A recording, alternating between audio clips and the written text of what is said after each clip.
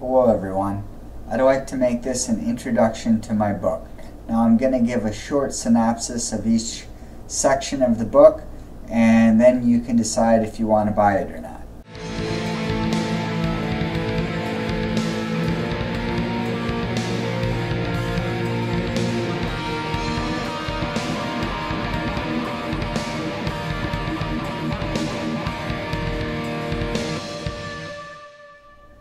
The first section is an introduction to the book.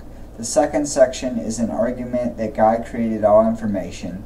The third section is that humans bear the image of God. The fourth section is what humans create is in God's image.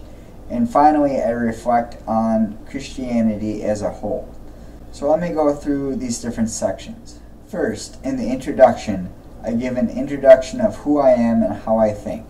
I say I'm a deep thinker. I often think so intensely that it causes me sleep problems and other problems for me. And I also talk about theories, the importance of theories, why theories help govern our life, how they direct us and give us meaning. The second section is more or less that if God did not create all that I know in the world, including the galaxies, the moving bodies of stars, Earth, life on this planet, and atoms, then nothing is divine. And I also talk about if God created these entities, then that means that God has a purpose for them. One of those purposes is for Him to create a people for Himself, and His kindness and wrath is an integral part of that. The third section is that we, as humans, bear the image of God. We are made of different parts as humans. From the spiritual side of us to our behaviors, these are all integral things that make us human. Part of being human is how we relate to God. We do have some choices in this matter, but it must align with the given nature that we acquire at birth, and only then do we react to the gospel message instead of reaching out for it for ourselves.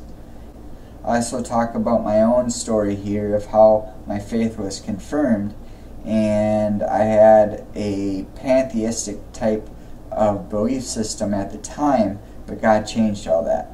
I also talk about some of the challenges that I had with this experience. In the fourth section, I talk about what humans create is in God's image.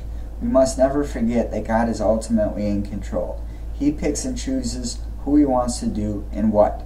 Our behavior is meaningful when we find freedom in Christ. This freedom, or free will, is based on our orientation towards truth. When we operate in the truth, we are exercising our full potential of free will. We must practice to notice what is happening in us and our environment. And there are false churches and false converts. Some of them are strongly anti-biblical, yet call themselves Christians.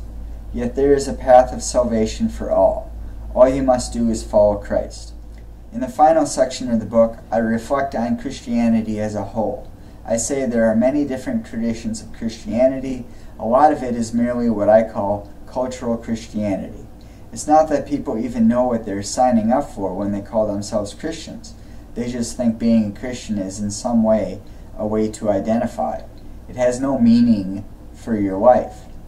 Yet there is a way to be saved. It requires humility. It requires that you come before God the Father and realize your need for the Savior that is Jesus Christ. And with that, you believe that the Holy Spirit enters you and empowers you for good works. In conclusion, this is just a rough sketch of what I have in the book. If you are interested, you can join me on this journey when the book comes out and you can purchase it. Thank you and goodbye.